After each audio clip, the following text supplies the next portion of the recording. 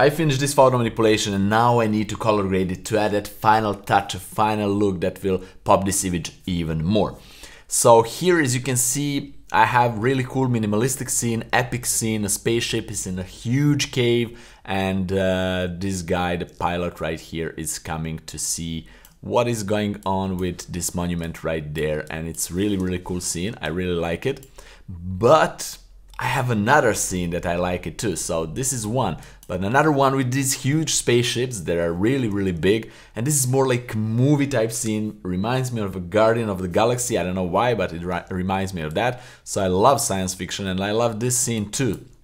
As you can see, this is a bit different scene. This is a huge spaceship, and it's a little bit behind this cliff and everything, and there is another one far away coming into the cave. So I'm not sure which one I should do, and I like both of them. This is more like epic minimalistic style, and this is more like a movie type style. I would like you to comment down below which one do you like better and why. I really cannot decide because I look at this for hours and I like both of them actually. So okay.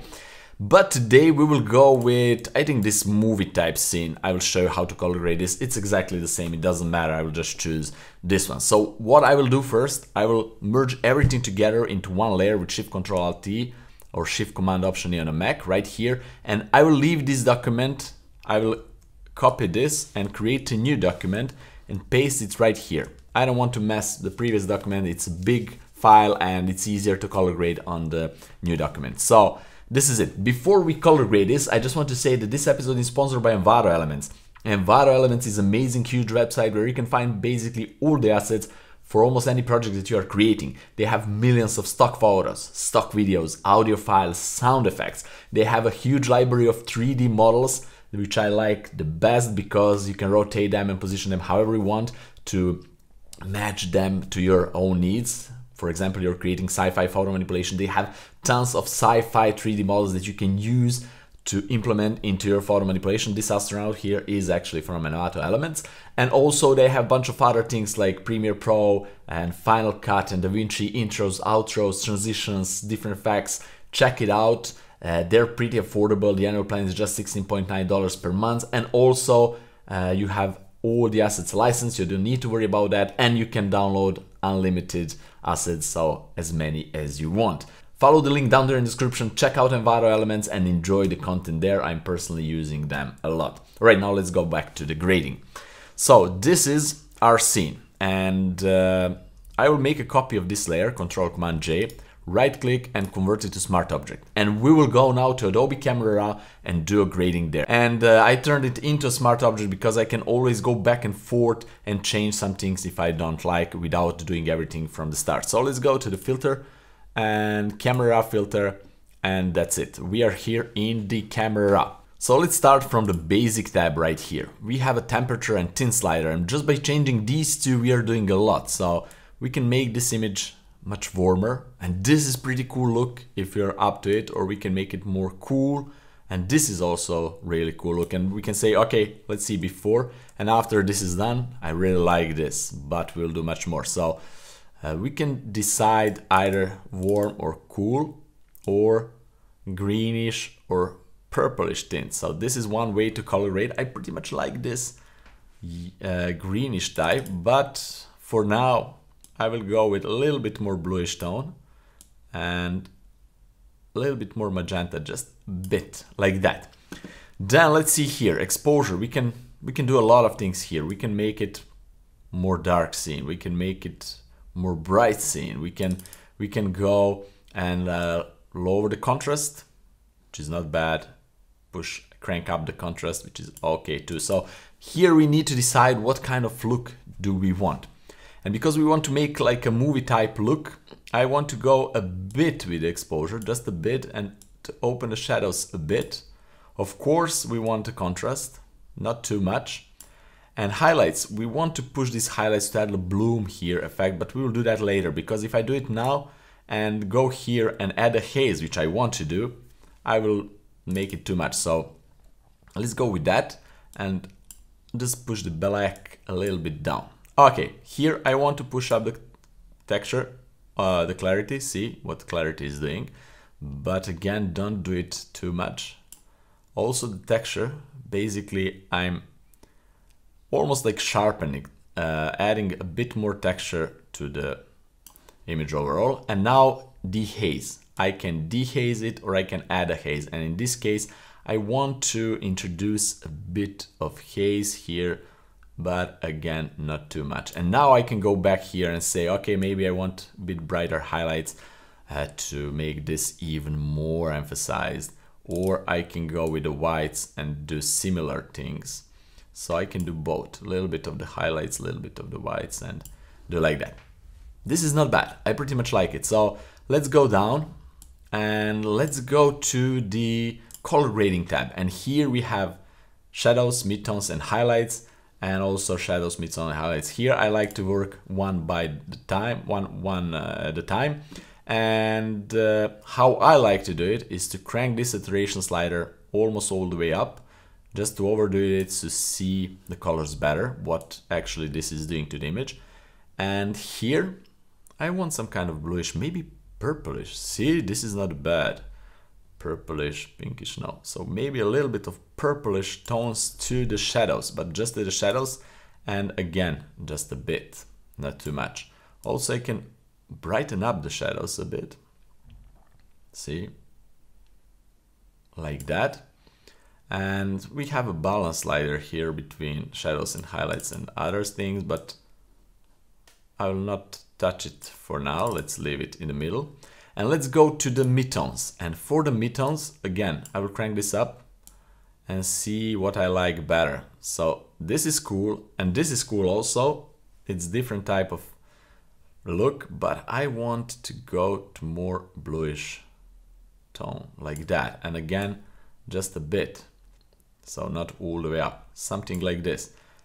And highlights, we can have fun here. We can make impression that outer part of this cave is a warm, it's really cool sunny day outside, or whatever, whichever planet it is, and that inside is pretty cool and cold and whatever. So we can do that, but I want to stick with this blue tone, so practically I don't need to do anything about highlights, maybe just to introduce a bit of blue.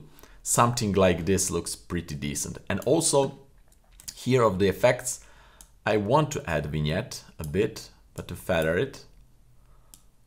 Okay, I really want that. And also calibration here, we can change the colors a bit. So we can add a little bit more saturation to the greens, yeah, a little bit to the greens, but we are affecting the yellows and reds too. We can do it here too, without pushing the blue too much. Also, we can push the colors to one or other side. So now we are changing reds more towards orange and yellow, or more towards the purple. So I want more towards yellow, a little bit here, but also then blue back more towards green, basically teal. And this is how you can make really easy orange and teal look. Just by pushing these two sliders, we have this movie type orange and teal look. I don't want this look too much here. I want a bit of it, like that, and see the saturation of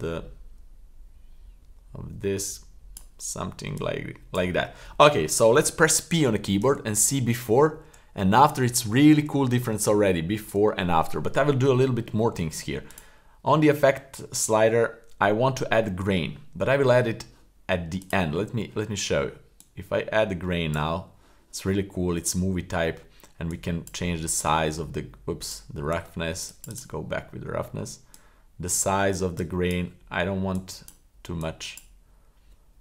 So if I'm adding a grain, I want this subtle result. And this is something that I really like. But for now, I will leave that to the very end. I want to go right here, as you can see, and to add few things. First of all, linear gradient, and I want to make this a bit darker, this side, even more than it is, see? But just a bit, maybe 0.35. So third of the exposure. And also I can add another radial one and add it right here in the center and make it a bit brighter, like this, and maybe open shadows a bit. This is really cool. And also we can add another one, but this time we can use a brush and brush out this part right here, as you can see, and darken it this part too, because it's a little bit too bright. So see, like that. Maybe, yeah, maybe lower the highlights too a bit. And that's good. Now we can go back to our basic adjustments here. And let's go to color mixer, because I want to see if I would change this color here on back in Photoshop, not in camera. So let's see the yellows. If I go with the yellows and go more towards the orange, yeah, you can change it here, and I really like it. I don't want too much like this. It's not bad, not bad at all. But I want more like orange. Although this is cool, so let's leave it like that. And let's press OK. Wow, this is really cool. So before and after, really nice, subtle result. I really like it. So what we can do also here is to go with hue and saturation adjustment layer. And I will go to the yellows, and here I can change the yellows. So if I change the yellows more towards the red here, and invert the layer mask, Control Command I, and go right here, and just with the white, I'm using mouse now, I have a pen, but let's use a mouse today. Why not? For all you guys who don't use pen tablet, just to show that this can be done like with the mouse too. All right, so I can go and push this a little bit towards the gold. And this is not bad at all. So this is one version. You need again to decide which one you like better. Do you like to have a spaceship, reds and orange, yellowish, or everything to go to that reddish tone? Decisions. What I recommend here in these kind of situations, when you are not quite sure what you will do, just leave it, go outside, see a different environment, look at the trees, look at the sky, do whatever, something else for 10 minutes or something like so, just to rest your eyes from these colors, and then come back and you will have better impression of what you will do and what you're doing here. So currently I don't have time for that, so we will go with either this or this. Let's go something in between. So let's go to the yellows and just go with a bit of that. Okay, and now we can add a little bit of the glow. So for that I will use an Oniric. You already saw me using an Oniric. It's an amazing plugin from my friend Mario, and I highly recommend it. But if you don't have it, fortunately there are different ways how you can add the glow in Photoshop.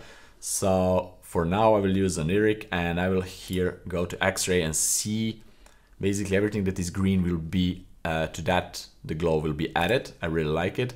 I can colorize the glow and change the color, which is pretty cool, again what I told before, or I can just leave it without that. Radius, let's see about radius a little bit, and also the intensity. It's too bright currently, so this is pretty nice. I'll save it and name glow, and in a matter of few seconds we are back in Photoshop. So this is it, and let me show you before and after. I really love this. It's a little cool trick to emphasize the color grading and the overall effect even more. So before and after, and I can do this several times to add even more glow on these other elements, etc. But for now I'm pretty happy maybe to lower a bit the exposure. And now I can merge everything again. Shift Control Alt T of Shift Command Option on a Mac. Right click, convert to Smart Object.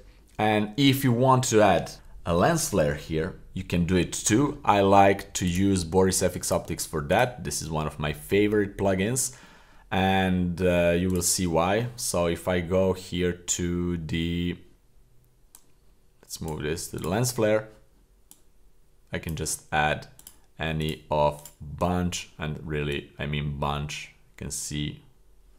So whatever, there's a lot of different lens flares here, so I can do that. So basically now I can spend a lot of time here looking for lens flare that I like and add it. But now for this occasion I'll just go with, let's see, I want to get this out of the frame.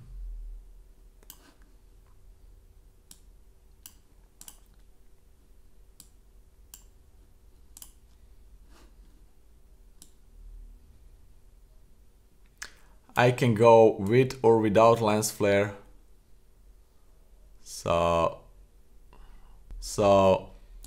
let's apply this and let's see how it looks. Pretty much it's okay.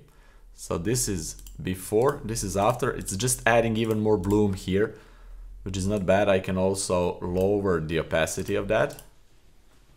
And overall, I pretty much like it. And now, again, Shift Ctrl Alt T, Shift Command Option E to merge everything into a new layer. Right click, convert to Smart Object, and go back to Camera Raw filter. And here I want to zoom and to add effects and grain, what we talked about before. So a little bit of the grain, roughness not so much, and want make the grain bigger, not like this. This will ruin everything, but maybe, I don't know, maybe like this. I'm looking this part right there, so maybe